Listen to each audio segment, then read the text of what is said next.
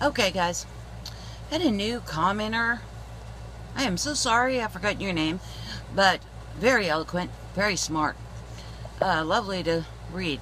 However, that person triggered me to do a video, like most of your comments do trigger me to do videos. That's the reason why I want you to comment and ask questions, is because it locks in on something on the other side that I can talk about.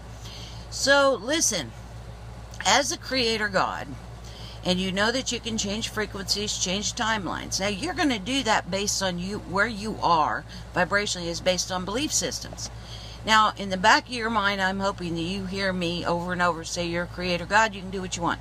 You're a creator God, you can do what you want. So that you will create your own bigger, badder, best belief system, which is, I'm a creator God, I'm in charge, I can do what I want. But you've been raised that you're a little human and you're nothing for so long that that big jump from I'm nothing to I'm a God is a big, huge jump, and I don't expect you to do it immediately. I don't. So out there in the world, there's a whole bunch of belief systems that other creator gods have created, and they have put a lot of fact into them, a lot of background, a lot of reasons why you should believe it. That's what drew them to their belief. That's why they talk about it. But all of them are correct. Now, I was in debate, and the first thing you learn in debate is there is a statistic for whatever side you're on. Go find it. And this was way before the internet. Now there really is. So, like quantum mechanics has proven, it depends upon your belief system as to where that thing is going to collapse down and you are going to see it. So, you get to choose what belief systems you're going to follow.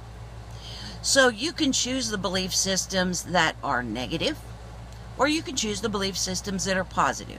If you choose the ones that are negative, you are going to vibrate in a lower vibratory way. It will send out messages to the universe. You are in charge. You are a God. It will respond in kind and say to the universe, you're saying, I want more of this. That's what your vibration says to the universal machine that we've set up here. And it says, I want more of this. And your general manager, which is the universe, will do as you command, because you are in charge. So if you vibrate, if you go over and you look at the negative and you believe those, you vibrate in such a way that those experiences will come back and support that belief system. Which is why you have fanatical everything.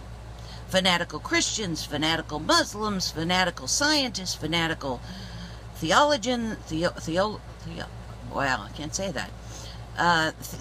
Fanatical whatever. And they will absolutely fight to the death on what they believe, because the universe gives them nothing but support on what they believe. It's the way it works. The second you figure that out, then you look through whatever those beliefs are on your way to creating your own, and you decide, okay, here's a belief, and here's a belief. Which one do I prefer? And I think the writer was saying, okay, I don't know, I haven't looked this up, and I'm not going to.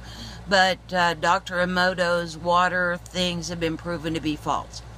Well, of course, that's there. If somebody wants to prove that they're false because they don't like what it is, they can create the background to convince people that it's not true. Same thing is true with the Schumann resonance. If you want to believe that Schumann resonance hasn't changed, then you're going to get the data that proves that it hasn't changed. What makes you think that what you're seeing is what I'm seeing? How can you prove that? How can you prove we go to the Schumann resonance site and what I'm looking at is exactly the same that you're looking at? You can't prove that. You can't prove that. If I drew it and you saw it, you would see what you want to believe, and I would continue to see what I believe. That's how it works. That's why all you people arguing with each other is so hilarious from my standpoint.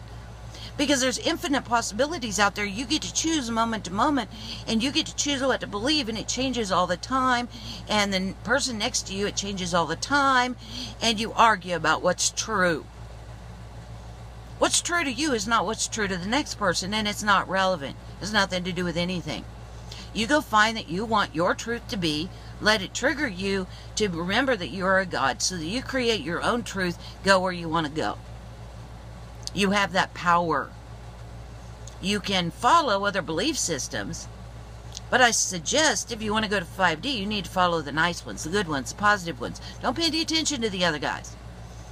Don't pay any attention. You've been paying far too much attention to the guys that have got proof of why you should go sit on a couch with a psychotherapist for 20 years paying them $500 an hour, and that works. Why you should go to their education system for 20 years, and that works. Why you should follow their religion, and it works. You see. Don't follow them. Follow the happy people, the good people. Believe in them. Send your power to them. Vibrate like that. Mean it. Mean it. And the universe will give you more facts that support that you can follow until you remember that you're a creator God and you can create your own. Okay?